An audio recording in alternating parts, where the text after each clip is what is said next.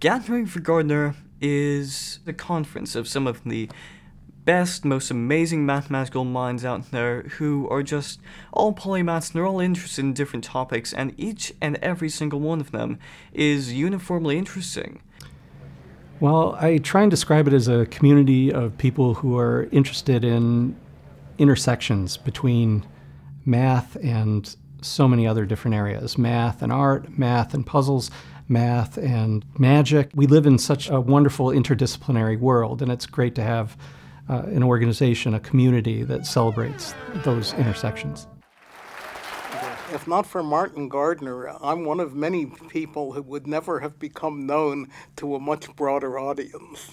And many people got interested in mathematics, or even in science, by reading his columns in Scientific American. Everybody has this connection with Martin, obviously, and he was the one who would then go out and try to understand things, try to learn things. He himself confessed that he had difficulty with a lot of the things that he was doing. He spent a lot of time trying to gain enough mastery then to be able to explain it, and spent his life sharing these things, trying to explain it to other people in a way that made it clear, the way that made it accessible to so many people, the way that gave them that aha moment.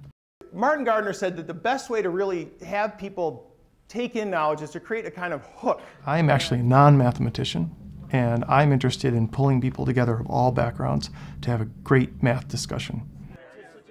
I thought, okay, I'm a high schooler. I'm going to come to this conference with a bunch of people who have PhDs in mathematics, and I'm going to be completely lost. It's been very much, oh, you're a high schooler, well, have you heard of this? And what got you interested in Martin Gardner? And can we show you some cool math tricks? And of course, I absolutely love that.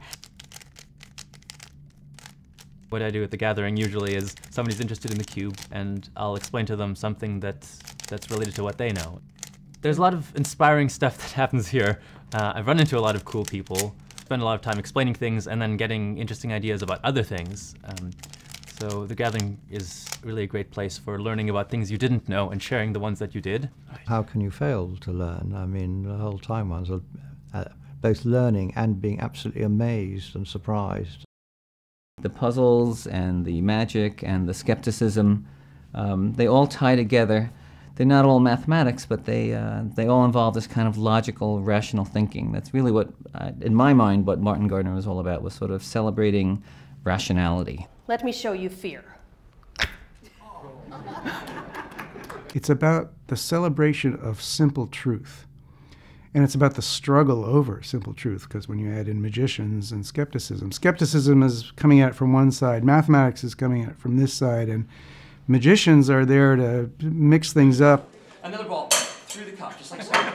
Just like this. You find people who know things here which are buried away in the recesses of the past, sets off a memory in somebody, and you get a bit of information that you never would have found out otherwise. You come and you interact with people, and you get this fantastic creativity recharge, because people have so many different areas, and when you talk to them, little things they say trigger ideas in you that then expand in some crazy new direction that neither of you could have predicted. The future is already here, but it's not evenly distributed.